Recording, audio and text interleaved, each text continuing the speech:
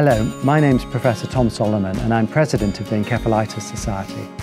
I'm delighted to let you know that the Society is one of a few organisations shortlisted to win up to £100,000 from the Building Futures competition organised by Persimmon and Team GB. The winners will be decided by voting, and amazingly you can vote every 24 hours. So please help us by visiting the link in this post and voting for the Encephalitis Society.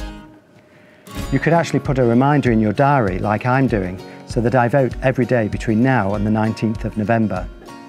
And then also please tell your family and friends on social media so that you can help the Encephalitis Society win £100,000. Thank you.